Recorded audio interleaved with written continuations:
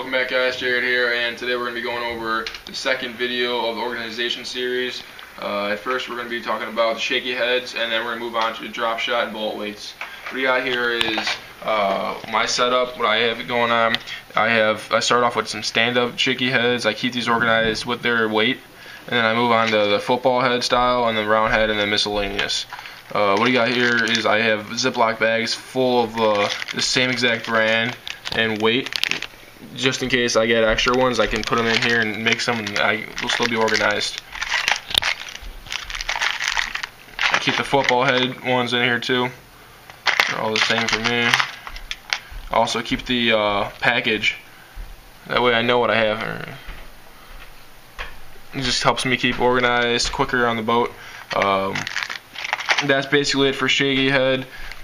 Stay tuned for the drop shot and bullet weight. Alright, welcome back to the drop shot and bullet weight session here. What I have organized is the basic weights I use. I got anything from quarter ounce all the way to the 16th. That stays in there in these sections. They're nice, they're solid, they don't come out. Great box by Plano. Next I have my tungsten bullet weights. I've been transferring it all tungsten. I keep everything in Ziploc bags. I got anything from quarter ounce, 3/8, 3/16, and 1 ounce. There's my 1 ounce ones. I always keep my few drop shot hooks in here. I got a couple small ones. And then I got nail weights. More of a finesse box for me. I always got a couple rattles on hand. These are some hard heads. Also, I keep my worm hooks in here as well. I only got a few different sizes, but when I'm drop shotting, I may be using those.